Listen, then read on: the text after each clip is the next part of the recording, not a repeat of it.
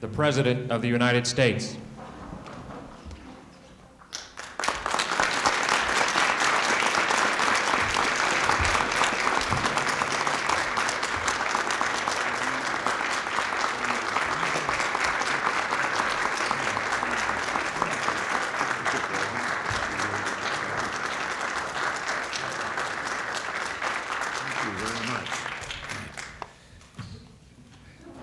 I have before me, as I'm sure you know, two documents that speak to freedom and especially to Polish freedom.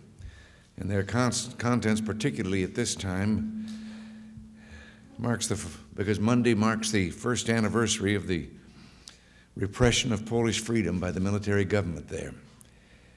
And this repression, carried out under intense Soviet pressure and using tactics of brute force and intimidation, has sparked anger and sadness throughout the world. No people were more saddened and more angered than those who share with the Polish people close and enduring ties of blood, tradition, and affection, the people of the United States of America. Before the tragic crackdown by the military authorities, the American people watched with approval and growing excitement the democratic gains that were won by solidarity. We observed with awe and admiration the courage of political workers as they sought to reclaim the right to self-government and their nation's ancient heritage of liberty. All this they did peacefully, without shedding one drop of blood. These days of light and hope are over, and the cold night of repression has descended on Poland. But despite the threats, the provocations, and the imprisonments, the spirit of independence and resistance to tyranny, a spirit that's characterized the Polish people for more than 1,000 years, still burns brightly in Poland today. It is the fervent hope of the American people that that spirit will again, someday soon, enjoy full expression.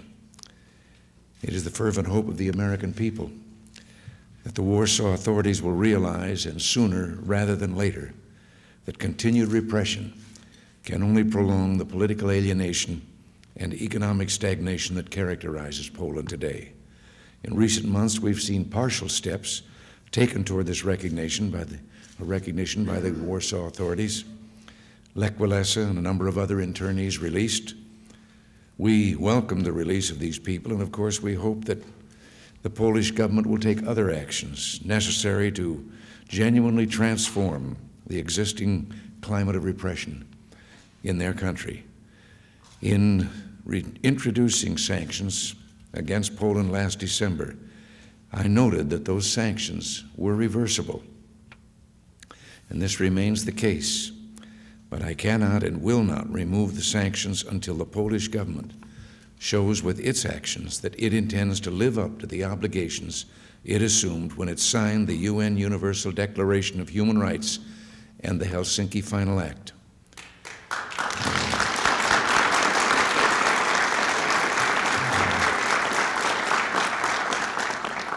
Reports reach us that further steps in this direction may be taken by the Polish government in the coming weeks and months. I will stress today the United States is prepared to respond to genuine liberalizing actions by the Polish government. Any such actions will be the subject of careful discussions with our allies. And I repeat, if the Polish government introduces meaningful liberalizing measures, we will take equally significant and concrete actions of our own. However, it will require the end of martial law, the release of political prisoners, and the beginning of dialogue with truly representative forces of the Polish nation, such as the church.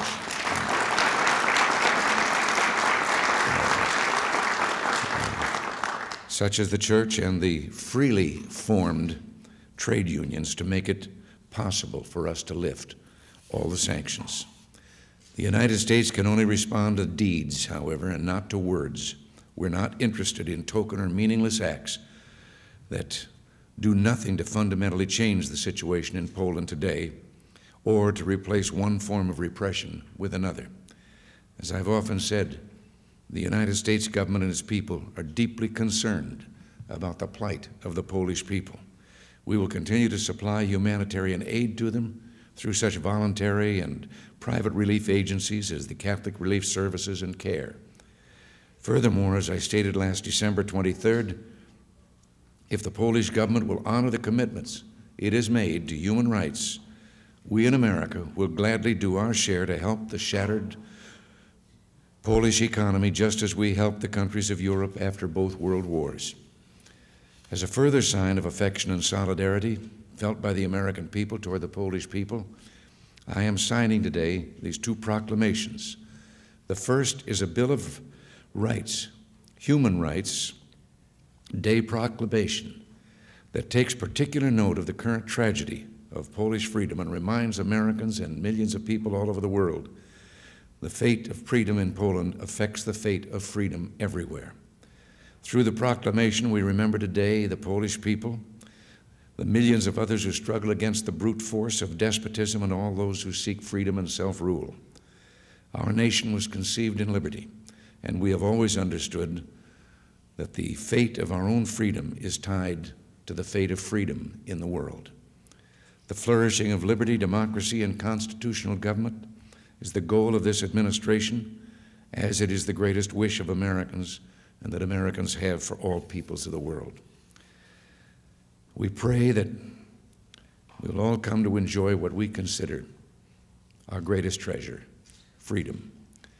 Second, I'm signing a proclamation asking Americans to join together Sunday in solidarity with the Polish people and to pray for ultimate success in their quest for freedom. Lech Walesa not long ago spoke of the wheat that grows on the stones, of how freedom sometimes grows from repression, how repression only serves to strengthen the determination of those who live in the darkness of tyranny to someday be free.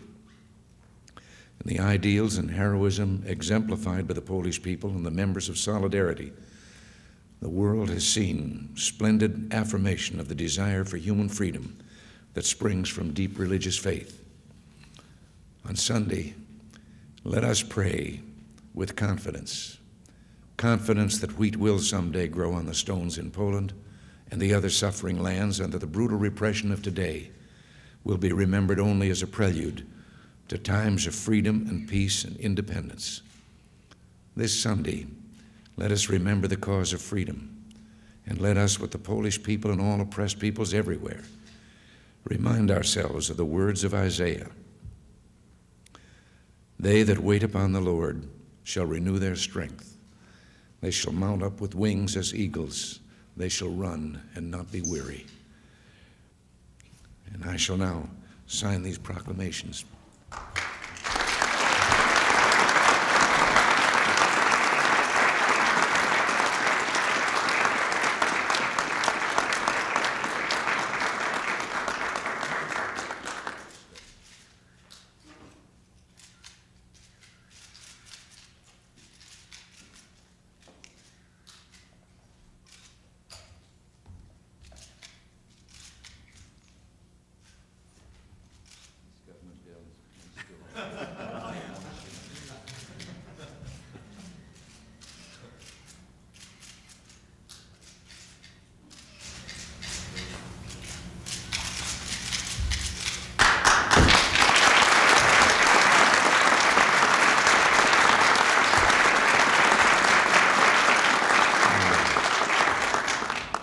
I understand that someone is placing a cross of flowers on Kosciuszko's monument in commemoration of the first anniversary of martial law.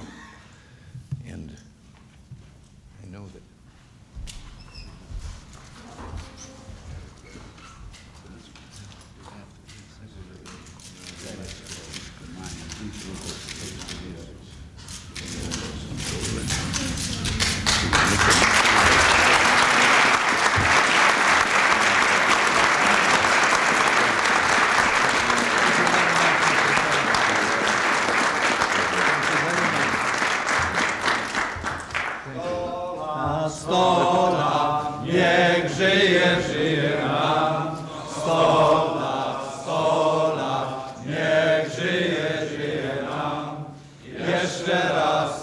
Jeszcze raz, niech żyje, żyje nam.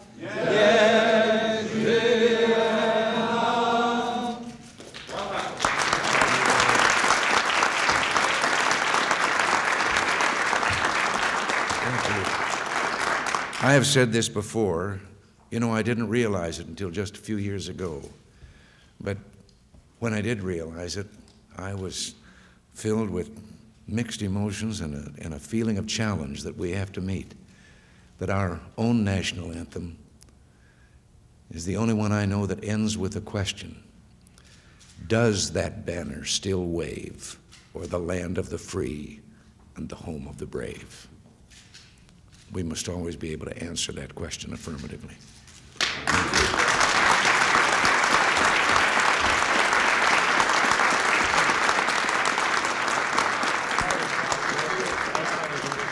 Gentlemen coming in. Sorry. Look forward to it. Well, I want to do the same. I think the big thing we need to do is to start building some strong bipartisanship in this whole area of national security. I think that's critical. And it's not easy. It's easy to say that's what we should do. It's how you get there. And you do it, I think, step by step. Well,